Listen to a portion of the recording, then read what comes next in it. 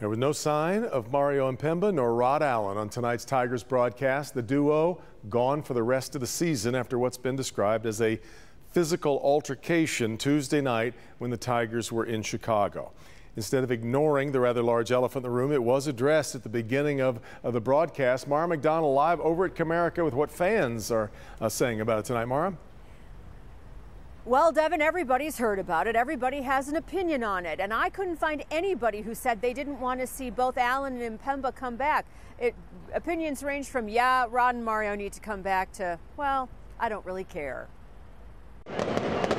Tonight, the only fireworks were on the field. No booth brouhaha. Both Mario Impemba and Rod Allen were conspicuously absent from the broadcast after what has been described as a physical altercation over a chair during Tuesday night's Tigers-Sox game in Chicago. It's been a tough day for us here at Fox Sports Detroit. We are not comfortable being the subject of the news, but unfortunately, that's the situation that we are in. Allen and Impemba have been a duo for 16 seasons. If you say Rod and Mario at this ballpark, everybody knows who you're talking about. I do hope they come back. I mean, I'm a big fan. I mean, who isn't? I mean, they're great together. I mean, they're not great friends, but I mean, you got to work through it. Your job. That's Tigers baseball. That's just Tigers baseball to the fullest, honestly. I think everybody deserves a second chance. You know, I think you got to get to the root of it, the problem, as far as what it was about in the first place. It's certainly no secret among fans that Impemba and Allen are not pals off the job, but they were surprised